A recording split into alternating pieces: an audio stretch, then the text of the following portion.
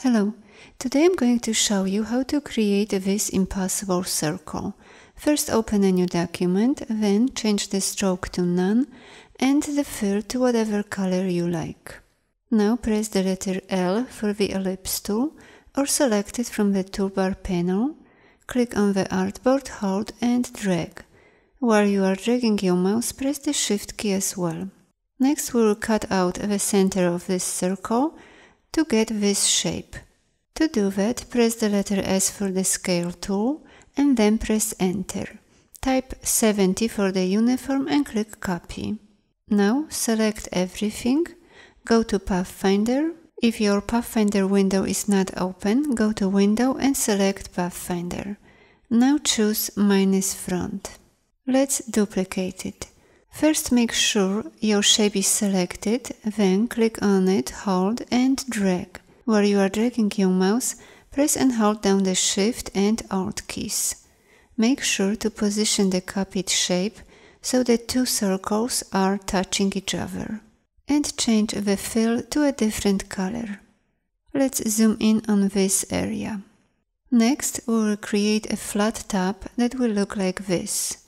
To do that, first select everything and then, using the rectangle tool, draw a small rectangle that will connect the two top anchor points.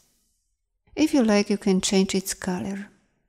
And let's do the same with the bottom side.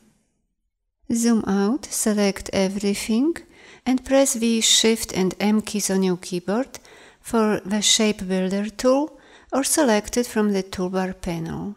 Now we will connect all the shapes together. It is a good idea to have a sketch for reference.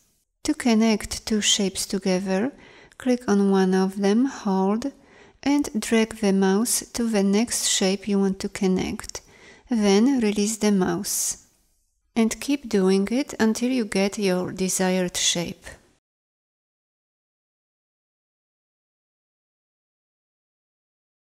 Let's distort this shape a bit. First select everything and then click on the side of this bounding box and drag it to the right. Next we'll apply a gradient to it.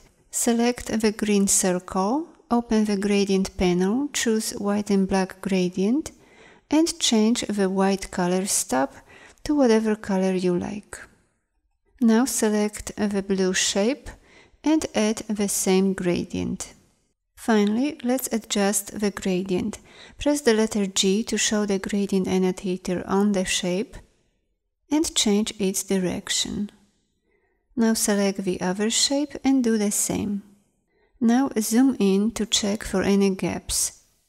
To fix it, first select the anchor point and then move it under the overlapping circle. And let's do the same with the other side. Thanks for watching. Bye bye.